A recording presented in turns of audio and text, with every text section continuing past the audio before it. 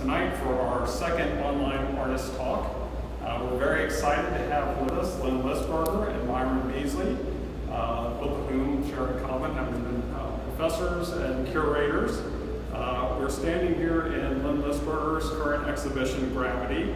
The exhibition consists of work from two of her series, Who's the Victim and Ladder and Bridge, both of which I'm sure we'll be learning more about over the course of the evening. You can hopefully see behind me, Lin Lisberger is a sculptor, primarily a wood carver. She was an instructor of sculpture, drawing, and 3D design at the University of Southern Maine for over 30 years. Last year, she curated the beautiful show On Books at the Lewis Gallery at the Portland Public Library. Her work has been shown at galleries throughout Maine, as well as in shows at both USM's Center for Book Arts and Atrium Gallery, the Center for Maine Contemporary Arts, the Coastal Maine Botanical Gardens and Maine Altman Society, ICA at Maine College of Art, the University of New England, West Carolina University, Radford University, and Albany Institute of History and Art.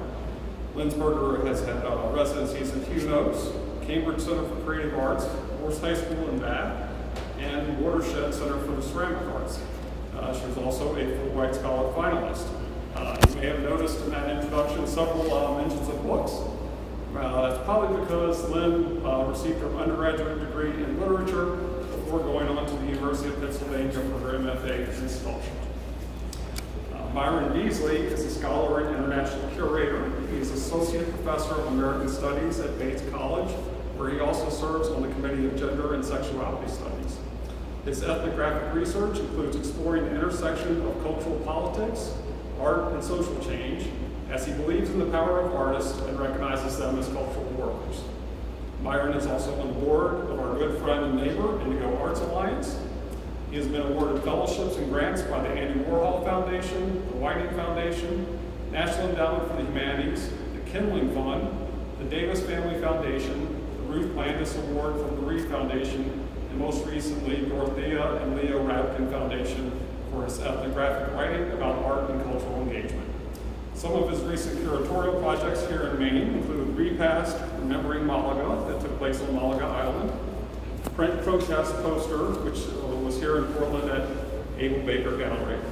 Farther afield, Myron's curatorial projects have included exhibitions at the University of Texas at Austin, in Dakar, Senegal, Paris, France, and in Haiti.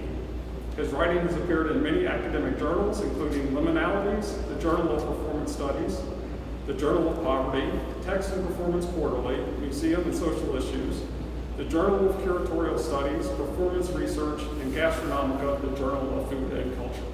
So without further ado, I turn it over to Lin and Myron. Well, good evening, and it's so nice to be able to be here to engage in this conversation with you, Lin. And I want to also thank Cove Street Art Center for whom created this amazing space in Portland for amazing contemporary art and culture. And so, Lin, yes. This is an amazing show. Thank you. And it's such an honor to be invited to have this conversation with you. And it's always meaningful to engage with such an esteemed artist. And I'm just curious first about the concept of gravity and the title of your show. Well, you know, the concept gravity luckily has many, many interpretations or meanings. Yeah. So it obviously has to do with that sense of things falling. But it also has gravitas, or something, that sort of sense of seriousness. So weighty in the sense of having some kind of, something to ponder. So I actually think this show, I didn't come up with the title of this show. I think Diamond did, who works here, and we were all sitting around a table saying, what should we title this? What should we title this? And Diamond goes, how about Gravity? I was like, bingo, this was perfect. Yeah. Because these two series of pieces, really the latter pieces are very much about sort of going contrary to gravity in the sense of rising up and what you do, how the process of your life carries you in a trajectory that is hopefully not too heavily impacted by gravity. In other words, we don't want to fall off. Yeah. And Who's the Victim pieces are very much about this concept of the weightiness of everybody's individual feelings. So, and they came, I know we were talking about this, they came very much out of Trump's election. And my realization that, I felt incredibly victimized by that. And then I started reading and discovered that there were people who felt victimized who were on the other side of my point of view. And I thought, well, wait a minute. If everybody feels like the victim, then we have to discuss this. Wow. And so that really brought me to That's these amazing. pieces. So now, how does this show configures in your entire your history of art making? For example, I mean, there's a progression, or is it how does it fit into the history of what you've been producing throughout the years? You know, there was a point in time when I realized I can do many things. I can cast bronze, I can carve stone, I can weld, poorly, but I can weld. And I realized I really loved carving wood. I like what wood does. I like how it feels. I like how forgiving it is. There are all these things so that made me decide I'm a wood carver. The other thing I like about wood is that you can take it away and you can put it back together. I mean, in other words, you have the reductive and the additive ability all at the same time. And so that's part of what makes it forgiving and also part of what makes it fun. Oh, that's interesting. Because I want to go back to the concept of gravity and the heaviness, right? And I appreciate the understanding of the heaviness of what's happening culturally in our politics and our everyday lives and so forth. And when I think of wood, I do think of that kind of heaviness. But when I walked through this show, I was amazed with the fluidity and the performative nature of your wood carvings, right? There's this great theorist, Barbara Gershon Black Gimlet, who said that objects have a life of their own, right? The objects are sort of performative. And then when I look at the balloon over there, I mean, it's just so smooth, it looks almost real, right? And so the suggestion of heaviness is almost transparent or translucent, right? Or well, I always try, first of all, I am an object maker. I love objects. I'm not, I mean, in the sense of how we relate to them, so they're so intimately involved with our bodies. But now I'm forgetting what I was going to say, but something about the way that I'm lost. No, that's okay. So I wanted to ask you more about your statement about the intimacy of the body, that the wood, the carving, or the objects itself that you make, and this interplay between the human, the body, and the creation of things. Yes, so I think part of what you were talking about was touch, and that sense of touch, right? And I think that, and for me, that's the act of the hand. And so when I'm carving, my hands are fully engaged. And when I'm thinking about surface, I'm thinking about hands. I think a lot, though, about the tension that goes between the beauty of a surface, the beauty of a piece of wood, the kind of loveliness that you can get out of wood, and in contrast to and this is where the heaviness comes in contrast to the things that come very viscerally from us. So sometimes I'm really successful in getting that sense of viscera, or not, I don't want to say the word angst, I mean it's just like something from the gut. And at the same time, there's something, I hope, that comes from the heart that has to do with the touch of wood or the feel of wood or the feel of the objects. Yeah. Does that make sense? Yeah. So there's the heavy and the light going together. So you earlier alluded to this concept of, did you say you're a maker? Yes. You used the term making, a maker. Is that juxtaposed as a quote-unquote an artist or fine artist? Or No. crafts person? Or? Oh, that's so interesting. No, I think that all artists have craft in what they do, and some pay attention differently to craft from others. And also, not everybody makes things. Some people, the whole idea of conceptual art is as legitimately an art as carving a balloon, right? So my way of expressing my ideas has to do with making. But hopefully I'm getting past, that this is the place, the sort of, for me, the crux of making art is how do you get to this point that isn't just about the making, but what inspires the making and what evolves from the making. I don't know quite the right words, but so the making for me is that pivotal point. Okay.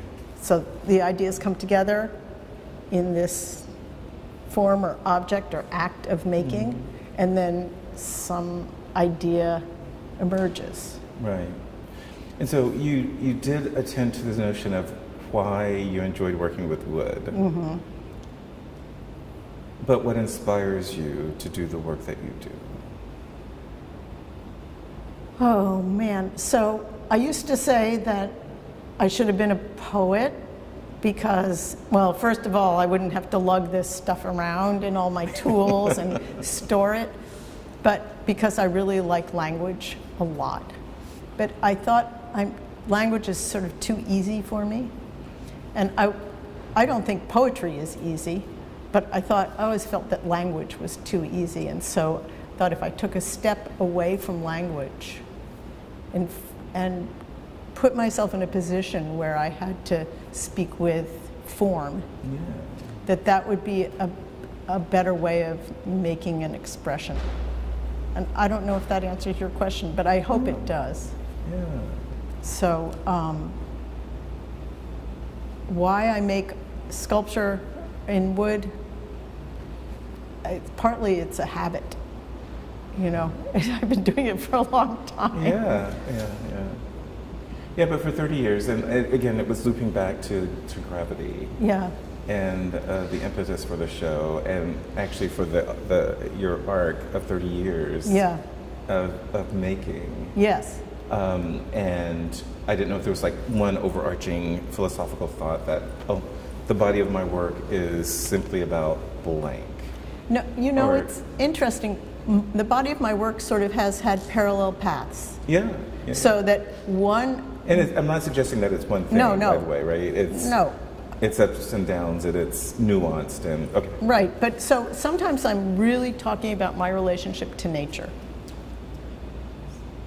And I lived for 30 years in the woods in Gorham, and I was very, very close to being of the land. And on the other hand, I care deeply about causes and things. So while I have sometimes this work that's very responsive to nature, I have other work that's very responsive to politics. I wouldn't call it political art, but I think unless you want to call this political art, but it is certainly driven by my concern about politics or my concern about human beings. So there's nature and there's humans. And then there's the figure has fit in there every once in a while, So, so where does gravity fit in? And sort of an overall idea, it goes probably back to the two things that gravity is very much an element of nature, and then gravitas for me, is that sort of seriousness. And how do I say, I can't change things much as I would like to. I mean, little things, but so how do I speak about them? How do I speak about the things that I want to change? Okay, well, I do think that we have the power to change things. Yes. And even, Dussarteau, this great theorist, says even a walk through space is a revolutionary act in so many regards. And, I want us to think about politics much more holistically. And just that walk is a political statement. So everything could be considered politics, right? I'm just a way of sort of teasing some of these elements out because I'm interested in how you might feel to have your work in a gallery space. Well, first of all, this is a gorgeous space. It is a gorgeous space. So, I mean, it feels good physically to be in here. It has high ceilings and they're wood and it's this, but it's always wonderful to get work out of the studio because, and when we were planning this, Kelly said to me, okay, it's going to be a very spare looking show. She said, I'm a little nervous about it, but it's going to be very spare. And I said, don't worry, it will be fine. But to get these things so that they have breath around them, you don't get breath in the studio. You have at least I don't. Some people have spacious enough studios and maybe they can get a little bit of breath, but I don't have breath in my studio. That kind of exhibition breath.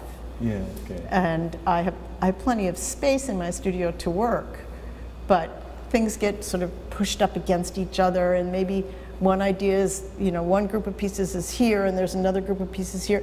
To have them out like this, and then to have them in juxtaposition to these ladder pieces. So I do think that the ladders describe space in a very different way. These sort of, a space occupies them, but the ladders to me describe space. So I like those two sort of juxtapositions of what it means to consider space. And so what do you want us to see when we come into, what do you want us to experience when we walk into this space? Oh, I could throw that question back at you. Yeah. I mean, lots of things, but what do you experience?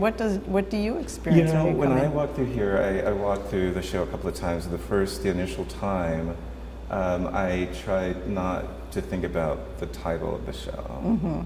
And I was taken aback with the movement of the objects and the sharp juxtaposition between the ladders and the other pieces. And I was drawn to the ladders because for me it sort of meant this notion of movement and wanting to step on them, wanting to touch them. They were much more inviting in that way. Yes. Because I think they're all inviting. Yeah. But I also equally wanted to touch those balloons. I know. Because they looked so real and fluid. And I love the thought, and I really appreciate the comment that you made about your attention to wood because it's forgiving. And I also think of wood, I think of wood in nature to bodies as this material that is so strong and hard, seemingly, but yet it's a softness, right, to it. And the strands are like the veins of living and life that we have in our own bodies. So I felt a sense of awe when I walked through the space. Oh, nice. And totally engaged, and I like the spaciousness because I don't think it's open, but there's a lot going on in this space, and it allowed me to contemplate. Oh, good. So it wasn't an overabundance of objects here, that it allowed me the space and the time to dwell and to contemplate what was happening. Yeah. That's nice. Well, I think so. I think that works that way for me. It helps that Roy, who sets up these shows, is brilliant at doing that. So he has an understanding of that kind of spatial how to make the space breathe. Mm-hmm. But I also think that the color, as opposed, usually I'm not a painter. I'm the first to admit. I always said to my students, I know enough about color to know that I don't know enough about color. Yeah.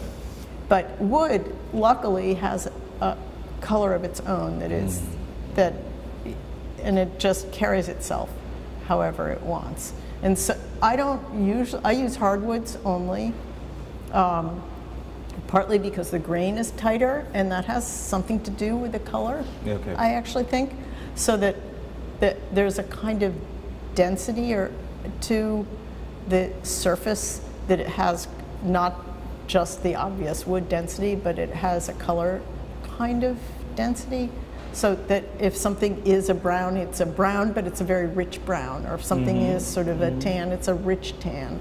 And when the grain is further apart on softwoods, you see much more of the grain. And I'm less interested in the grain most of the time.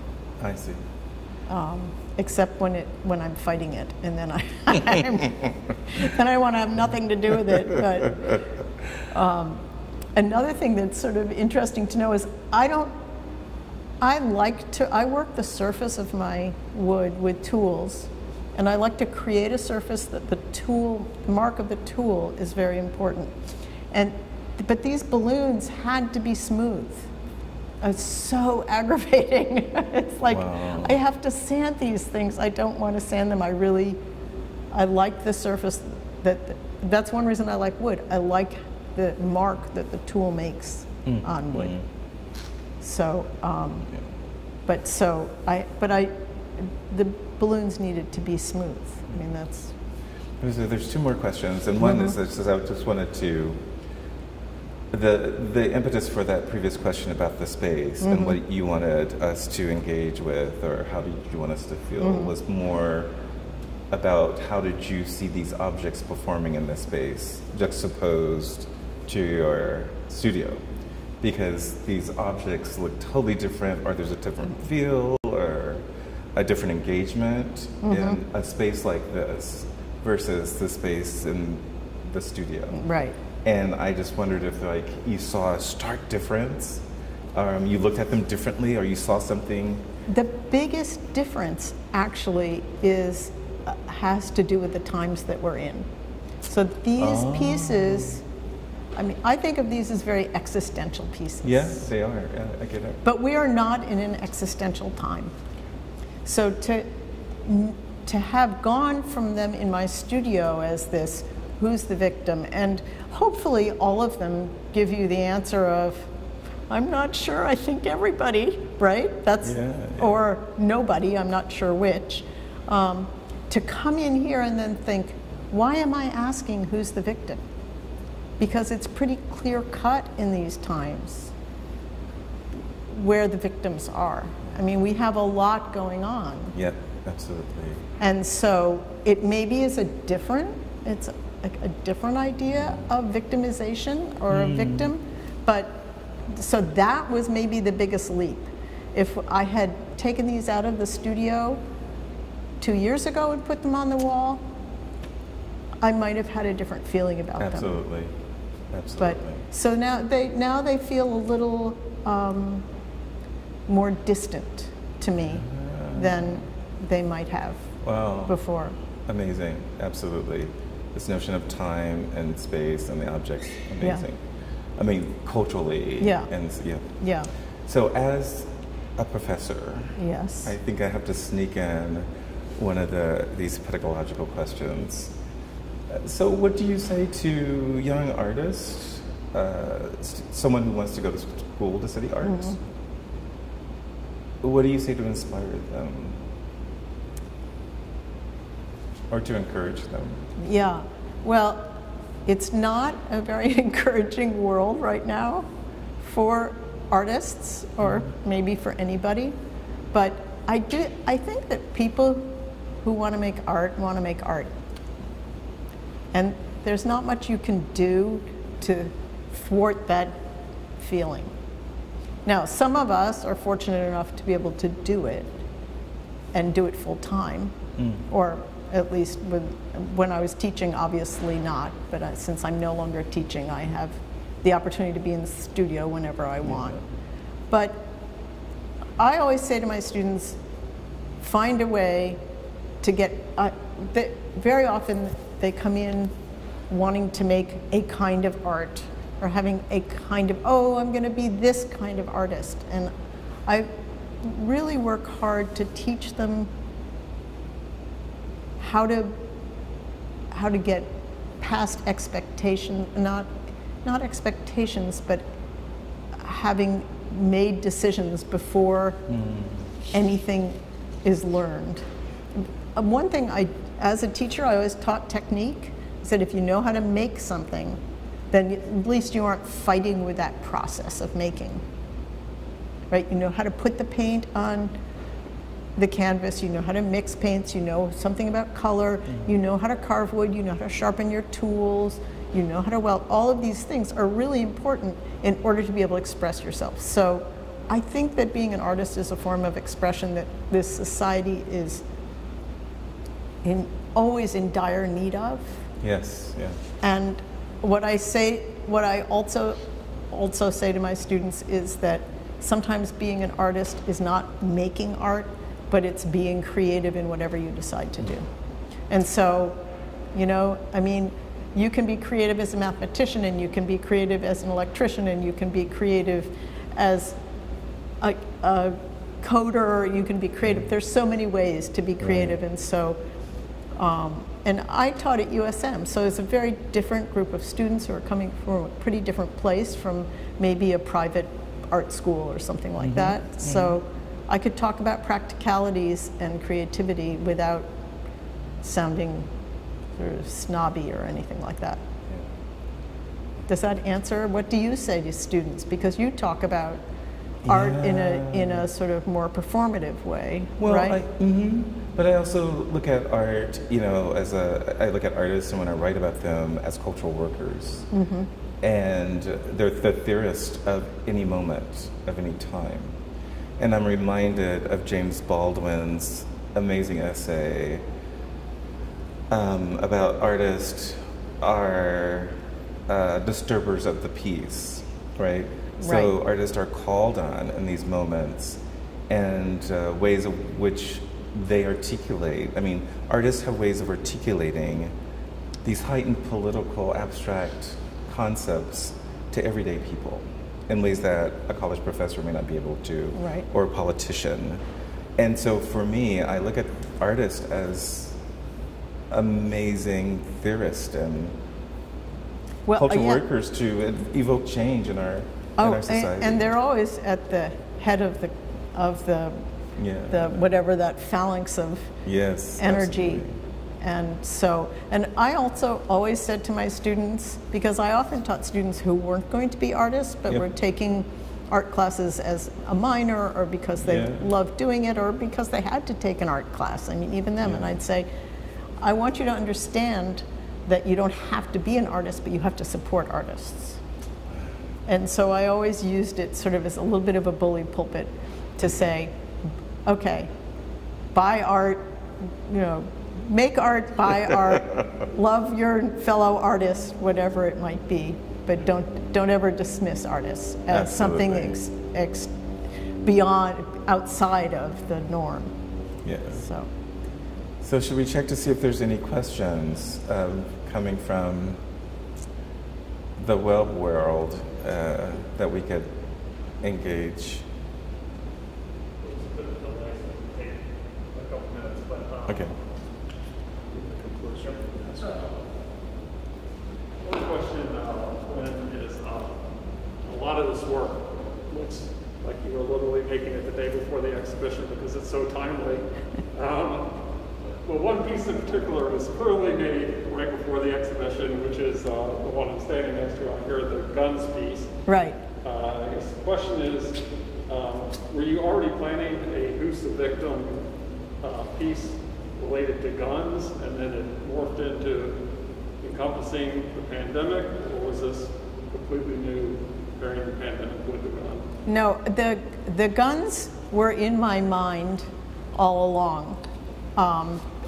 Not because there's any question of who the victim is when somebody is behind a gun as opposed to being in front of it. I think it's pretty clear, except that, I mean, my feeling is, first of all, very deeply that if we got rid of guns, a lot of our problems right now would be gone. But so everybody knows where my politics are, in case you're wondering. The COVID virus, for that particular piece, I really wanted to have a gun with a balloon. And I thought, oh, a gun blowing up a balloon. And then I thought, that looks like a bubblegum type of machine, and I hated that.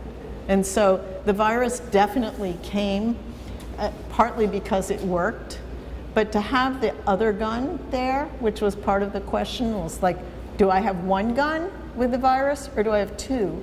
And I like that idea. First of all, one of those guns is sort of from the Wild Wild West type of old pistol. One is a semi-automatic pistol. So they're out of different times. What would happen if one was confronting the other? What happens when you put this virus in between or whatever? So I think it creates a sense of fear and also maybe it's a little bit humorous. Okay. I hope all of this has a slight humorous edge to it, even though I don't think guns are funny. But how has this moment impacted your art making? This COVID moment. Yeah, the COVID moment is different from this racial justice moment. So the COVID moment, except that they're obviously deeply connected. The COVID moment made me realize, well, I was able to go to the studio every day because I didn't have to, my studio space is something I don't have to interact with other people. So that gave me the chance to make art that was about, a lot of artists have done this, about that desperation of, you know, fear, and you don't know what it is and you don't know who has it, all of that stuff. And then as we watched people getting sicker and we watched who was getting sicker and who was dying, it was desperation. And I know a lot of artists who didn't get into the studio at all because they were so desperate. And took me a long time to start making stuff. Okay. I was drawing every day, and then I started drawing on wood. So I started drawing on little pieces of wood, using what I had at hand. So it makes, it sort of puts you in a slightly different place where you use what's at hand. So it makes you more resourceful. I'd say that that's a little bit of what's happened with this. Like, okay, I'm not gallivanting about to find wood or to travel to, inform my next pieces. I'm staying here and I'm using what I have. The racial justice stuff, that's just terrifying. Well, that was actually another question that I wanted to raise, the racial justice aspect. Because you also have this piece, Who's the Victim boot out here, which obviously, which is, for people who haven't seen it, is a boot that's stepping upon a hand. And that, again, is something that's obviously become very timely, which perhaps would have had a different meaning when I don't know if it had a different meaning when you were making it, and it's come to represent something entirely different now, but could you speak a bit about that? Yeah, well, you're right. It started out sort of as this idea of how do you deal with a bully in the more abstract sense. And I think that that's probably of all the pieces, although I know people who think the water balloon piece is sort of referencing things very close at hand too. That probably has become the most significant statement of that feeling of desperation, but it still holds. My thought when I made that is, if you step on my hand, I will lift it up. In other words, you cannot squash me I will throw you, that sort of sense, even though I don't have any martial arts skills. But that's, in my mind, lots of things happen that don't happen in real life. But, so yes, that's probably in many ways the most effective at talking about the whole issue of racial justice right now. So we've got a question from Diana. How has being an artist in this Portland community of makers changed your art in specific ways? Oh, Diana. I probably, several people in this community and I actually all went to the same graduate school at University of Pennsylvania. And so we came out of a program, and several of the people came out from Colby too, where Harriet Matthews taught for years. So there was sort of I didn't go to Colby, but this idea of how you make objects and not how you make objects, but how your hand is engaged, and the importance of that is probably pretty deeply connected. And when I think about the people who I taught with at USM and the people who came out of UPenn, who are sculptors who are still friends of mine, Duncan Hewitt, for instance, is one who most people at least know of. I would say that it is we are a deeply connected community on some levels. And so there's a kind of nurturing, and it's a love of making. And if you look around, I mean, you look at what Lauren Fensterstock does, you look at what Aaron Stefan does, I'm trying to think of a million people. You think of what Eloise Charlot used to do when she was here. I mean, people are just thinking about the thingness that is so heartwarming about having your hands in something. And we're all in it together. That's one thing that I'm pretty sure of.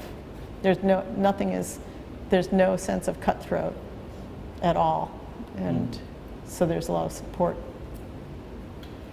We've got a question from Jody here, which I think could be taken in several different ways. But I'll read the question and let you answer it as you wish. What has been the most difficult sculpture for you to make? So this is my sister who's asking this, I'm pretty sure. Putting you on the spot. Yeah. I think the most difficult for me, physically, the stuff that's physically difficult can be hard. So I'm a small person. I'm working alone in the studio, so there is a kind of scale thing going on. Otherwise, I can't really say that there's something that's difficult, except for trying to make sure that I don't get into things too pretty. Right? I mean, I tend to the pretty. So the most difficult thing is to stay as close as I can to some edge. If that makes sense. Has there been any particular series or work where you had a concept in mind, but it was just really difficult to realize it? No, I'm a doer. So if I make something, if I think of something, I can carry it out. It isn't always successful, but I can at least do it. So that's part of the goal. So we've got a question here from Emily, who comments that you have a wonderful sense of humor and a sense of whimsy in many of your pieces. What do you think keeps that humor or whimsy in your work? And what do you think your darkest body of work or series of pieces has been? Well, you know, in my family, I'm not sure any of us has a brilliant sense of humor, but so that's partly our sense of humor. But if you don't keep things light, you're in trouble, right, at some point. And so for me, that's been really important. Sort of it balances against the depressive times, and there have been a lot of them. I mean, I think being a human being has moments of depression. Probably my most political pieces were a series of pieces that came out of the Rwandan genocide. And those pieces were carved and coated in lime. And they were of a lot of the people who had been slaughtered and left in a particular schoolhouse in Rwanda, and their bodies just became desiccated. And the doctor, actually, who was studying AIDS, went to Rwanda and took all these photographs of these. And that group of pieces was probably my toughest in that sense. And there was something about that white lime, and I used some gray lime too. So they had this really ghastly and ghostly quality to them. And they were carved out of a single piece of wood and with a chainsaw, so there was a kind of roughness, a real, so that's the viscera again, yeah. Wow. More questions? But that also goes back to this, the artist as a cultural worker. So, and that was your language. Right. Those were your words. I mean, that was your natural response to that atrocity, right? Right. The pictures were really striking. I mean, and beautiful in their own, I mean, not lovely, yes, but beautiful, okay, because of the shapes of the forms. We do have a screen. There's a lot of question marks here. What no sense of humor from your sister, but I don't think that's an actual question. Despite the numerous question marks. Well, one thing I found fascinating when I went to your studio and saw the pile of wood in the corner. I was hoping you could talk a bit about just how you source wood and where you get it, because I thought that was interesting. Well, I actually believe in using wood as locally sourced as possible. And so I've carved pieces from when they redid Fort Allen Park and they cut down the cedar trees. I got some of those cedar trees, and I got some of there were crabapple trees. And so when I lived in Gorham, I was surrounded by woods, and I had an orchard, and so there was this constant source. I have really good friends in Gorham who still are occasionally losing plum trees and the like, and so those come into it. A lot of these pieces have been carved from chestnut. There was a chestnut tree right behind our house here in Portland. I mean, literally in the yard behind us, and they cut that down, but to everybody's great chagrin, and they built a big ugly house in its place, which was even worse, but maybe it isn't so ugly, but it's big. But he gave me some of that chestnut. And so I've been carving wood from my backyard here, which is really nice. And then some other friends in Gorham had their neighbor cut down their chestnut tree, and I already knew that chestnut was. And then like the boats, the walnut boats in this latter piece came from, I had some friends who were building a series of condos, and they had to cut down a walnut tree in order to do it. It was down on the West End. It wasn't very far. They said, "Will you carve us mantelpieces?" And so I carved the mantelpieces and then had walnut left over to carve.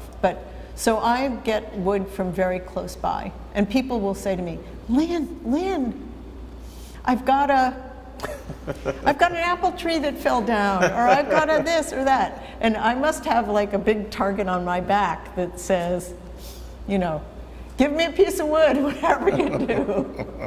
I have my limits, and now that I'm upstairs in a studio instead of downstairs, I can't get everything. I see, right. So it sits outside a lot. But I was actually wondering if you could talk a bit about the boats in the ladder and bridge series, because I think, you know, just looking at the pieces, obviously the ladder and bridge are evident from the structure itself. Right. But if you could speak a bit about how the boats fit in. Well, you know, I think I've always been interested in vessels, and I think that's because our bodies are vessels. So that's the bottom line to it.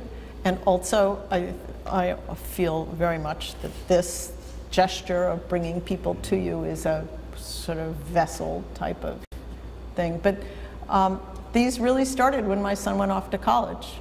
So I realized he could have made different choices, and the choices he made set him off on a certain journey. And I like the idea of thinking that we don't know what's happening next. And I also like the idea of thinking that you're going to come upon something in an odd or awkward place. So, so what? So, we don't know if we're underwater at some point and coming to the surface of water, or if, the water has fallen away and the boat's been thrown upon it. I do believe in narrative really, really strongly, but I also believe in the abstraction of narrative. So that I'm not saying this happened and that happened and therefore that happened. I'm saying, oh, I thought about journeys and I realized that things trip you up or hoist you up or whatever, and that it gives you the opportunity to go somewhere else. So with these, you can go from one boat to the next. It's sort of, don't stop here. Let this be a bridge type of thing. Mm-hmm. We've got a question here from Holly. Since you've been doing art for a long time and now seem to be in an especially creative time, what do you attribute that to?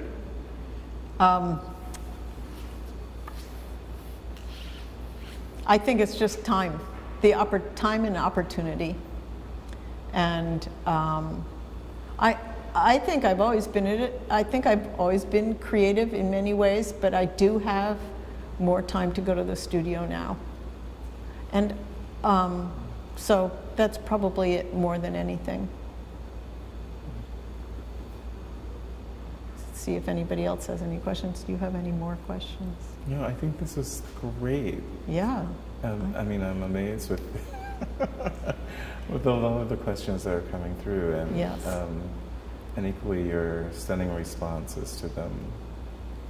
Yeah. Good. Well, I believe really strongly in trying to tell some kind of a story. And if that's change, as you said, every act is an act of change, then the ability to be able to tell a story, to be able to do it with wood, and to sort of create a story that other people can fill in with their own narrative. Absolutely.